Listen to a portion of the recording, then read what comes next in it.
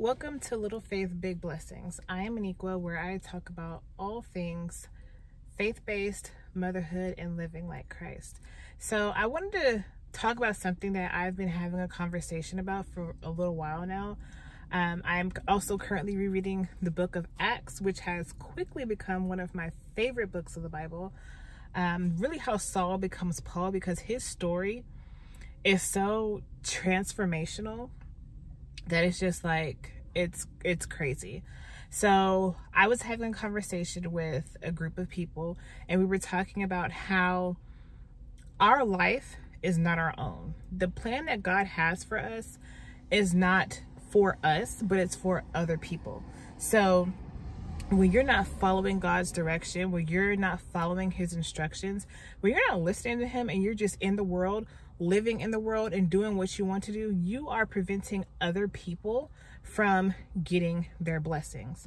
And why that makes me think of Paul is because if y'all know who Paul was before he was Paul, you would see how him being who he was, where he came from, like, you wouldn't believe it. So Saul was completely against Christ. He was completely against the way, right?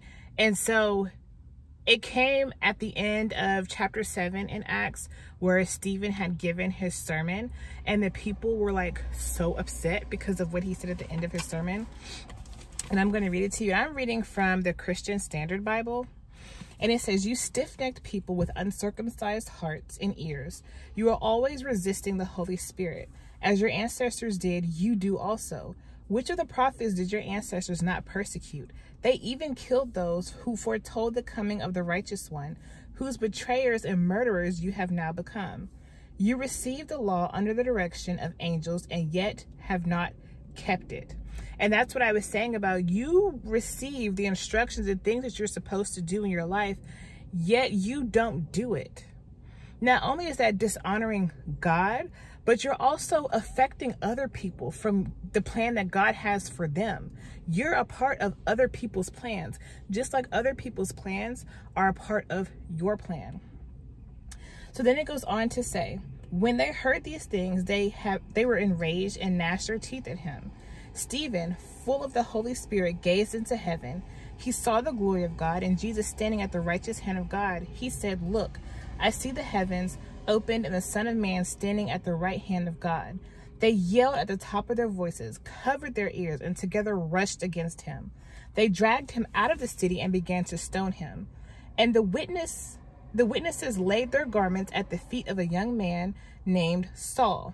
That's where Saul is introduced in the book of Acts, chapter 7, verse 59. While they were stoning Stephen, he called out, "Lord Jesus, receive my spirit." He knelt down and cried out with a loud voice, "Lord, do not hold this sin against them." And after saying this, he died. Verse 1 of chapter 8, Saul agreed with putting him to death. So he agreed with Stephen being murdered because Stephen had gave this powerful sermon. And granted, even in his sermon, he didn't have like all of the details from what happened from the time of Moses up until after Jesus was murdered. There weren't a whole lot of details, but he gave the most important details, reminding them of what they did. Like, y'all are living like this, even though the law has been given to you and it has been lived out. Jesus coming and dying on the cross and being resurrected, y'all still don't believe it? And so it makes me wonder, how can they even believe the scriptures? How can they even believe the law if Jesus came and you killed him? But let me go on. It says, on that day, a severe persecution broke out against the church in Jerusalem, and all except the apostles were scattered throughout the land of Judea and Samaria. Devout men buried Stephen and mourned deeply over him. Saul, however, was ravaging the church. He would enter house after house, drag off men and women, and put them in prison. And so he is like, you know what? I don't believe Stephen. I don't want other people believing that, you know, Jesus died and rose from the dead. And that was really their whole thing, is the resurrection. coming back to life. They were like, that's necromancy. Like, that's blasphemous. That's no, like that can't be. But it's in the scripture that y'all so wholeheartedly like to quote and that you claim that you live by. But do you really? So then we don't see any more of Paul until chapter 9. Now Saul was still breathing threats and murder against the disciples of the Lord. He went to the high priest and requested letters from him to the synagogues in Damascus, so that if he found any men or women who belonged to the way, he might bring them as prisoners to Jerusalem. As he traveled and was nearing Damascus, a light from heaven suddenly flashed around him, falling to the ground. Okay, falling to the ground. So my thing is, did he fall to the ground because his light was so bright? Or did he fall to the ground out of a sign of respect? He heard a voice saying to him, Saul, Saul, why are you persecuting me? Who are you, Lord? Saul said. I am Jesus, the one you are persecuting, he replied. But get up and go into the city, and you will be told what you must do. The men who were traveling with him stood speechless, hearing the sound, but seeing no one. Saul got up from the ground, and though his eyes were open, he could see nothing. Now, I just want to stop right there for a second, because I feel like that is so powerful. His eyes were open, but he could see nothing. Isn't that like us sometimes? Like, God will have a plan for us, and it'll be right there. What he wants us to do will be right there in our face. And our eyes are open, but we're looking everywhere else but there. Or we see everything else but what God has right in front of us. And it's like, why do we do that? Like, we see it, but we don't see it. Or we just refuse to. And also, it's interesting because Jesus made him blind. The light made him blind for 3 days. Okay, it says that, so they took him by the hand, the men who were with him, and led him to Damascus. He was unable to see for 3 days and did not eat or drink. So he was not able to see. He was blinded. But the men who were with him were not blinded, because they're the ones who took him to Damascus. So my thing is, that was intentional. Jesus made him blind. He was like, you know what? You're not going to see anything. You know, you want to sit here and persecute me and not believe what's happening. You're taking all these people, going into their houses, putting them in prison because they're following me. And that brings me back to my point. He is preventing other people from living in their purpose. He is preventing other people from living out God's plan. And Jesus put a full stop to it. He was like, no, stop. You're not going to persecute me. You're not. You're going to be blinded for 3 days. And we'll get to like what happens after that. But I just want to like think about how when we're living in the world, and I'm speaking about myself too, because, you know, I'm not far removed from living in the world. All this time I've been living in the world, not living out God's plan, you know, doing what I wanted to do. Just everything that's against what God wants me to do. How many people was I stopping from getting their blessing? How many people was I stopping from living in the plan that God had for them because I wouldn't do it? Just like Saul is not doing it. He's against it completely. And he wants everyone else to be against it just like he is. And it makes you think about when you start living like Christ, and the people who used to know you will talk about how you used to be. And I'm getting ahead of myself. I'm getting ahead of myself, but it brings back to my point, like, how many people are we stopping from living out God's plan because we're doing what we want to do and we're just against everything that he wants us to do? So let's keep reading. There was a disciple in Damascus named Ananias, and the Lord said to him in a vision, Ananias. Here I am, Lord, he replied. Get up and go to the street called Straight, the Lord said to him, to the house of Judas, and ask for a man from Tarsus named Saul, since he is praying there. In a vision, he has seen a man named Ananias, coming in and placing his hands on him so that he may regain his sight. Lord, Ananias answered, listen, this is what I was talking about when people knew you from before. I have heard from many people about this man, how much harm he has done to your saints in Jerusalem, and he has authority here from the chief priest to arrest all who call on your name. And I wrote a note there, Ananias can't be blamed for being afraid, but also these are instructions from Jesus. And without that, I wouldn't have, and these are instructions from Jesus. Y'all, it's hot. I'm kind of let me turn the AC on because it's hot.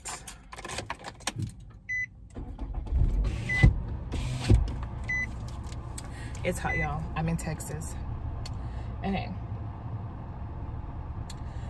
And listen to what Jesus says. But the Lord said to him, go, for this man is my chosen instrument to take my name to Gentiles, kings and Israelites. I will show him how much he must suffer for my name. So Jesus just completely went over Ananias saying, but he probably gonna put me in jail. Go. Go. Do what I said.